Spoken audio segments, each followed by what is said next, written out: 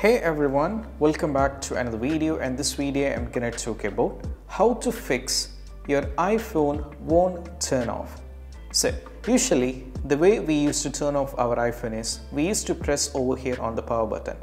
So most probably when you try to press it, you might see that the Siri is getting activated. If that is the case, how you can turn off your iPhone? So the way that you can turn off your iPhone is all about you have to press volume up button and power button together over here. You have to press it together. So let me do it.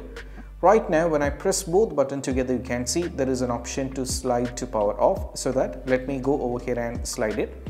So if that is the way you can turn off your iPhone. For the purpose of video, I'm not going to do it. Let me bring it back here. So this is how it looks like. So you can turn off the phone like this. But for many users, when they try to do this, it's not working. In the sense, if your iPhone is completely frozen, or if you're going through such kind of issue, you're not able to turn off, the only solution that you can try is all about you have to do a force restart. So to do this, you have to press the volume up followed by volume down. Then you have to press and hold the power button over here. That is how we can do it. Let me show you. Volume up followed by volume down. Press and hold the power button over here. You have to keep pressing unless and until you see the Apple logo on the screen.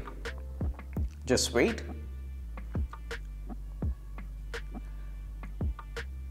When you see the Apple logo, you can remove the hand, and right now your phone is being in the force restart. So all you have to do is just wait for a couple of seconds. You have to wait for it. Right? So right now, as you can see, it's been all done. Now you have to give your passcode and you have to use it. And I hope this quick video is helpful. That is how we can fix it. And if you find this video helpful, don't forget to subscribe, and I'll see you in the next video. Bye.